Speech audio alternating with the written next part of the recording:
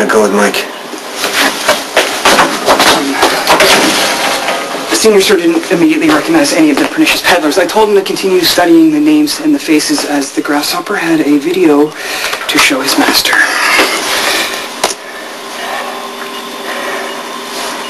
That's Michael? Yeah, the little dude is running. It seems in fear in the direction of the piers.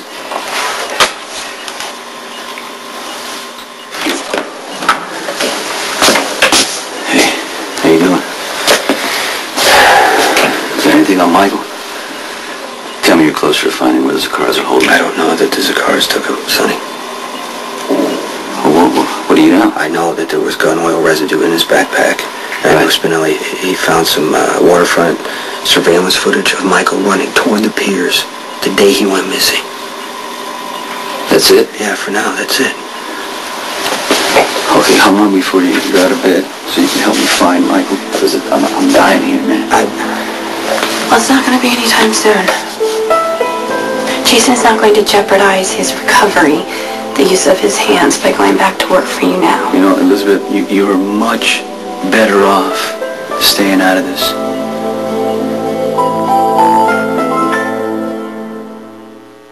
Jason severed tendons in both his hands. The doctors did the best they could, but it may require more surgery. I know there's going to be months of intensive physical therapy at the very least. I'm not, right now I'm not interested in what Sonny, the doctors have to say. He gave you his life. Don't take his hands. Elizabeth, I need to talk to Sonny. It's business.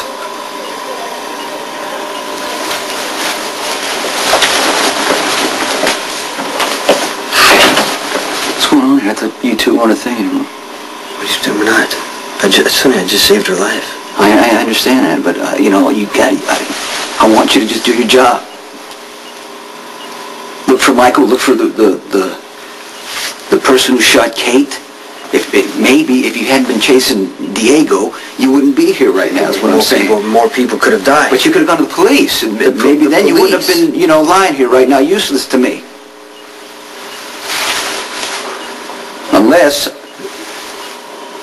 Unless what?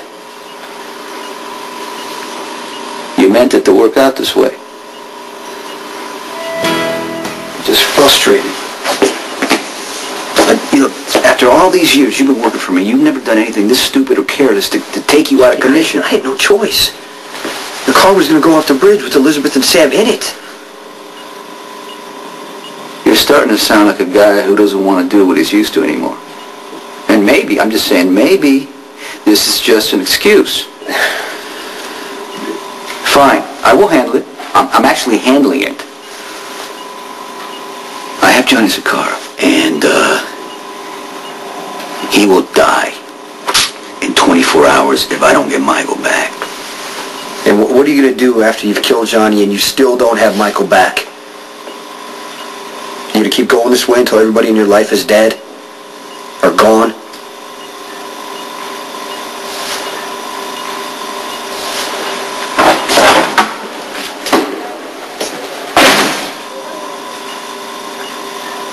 On the next General Hospital. What have you done with my brother? You better think long and hard before you do something you can't take back.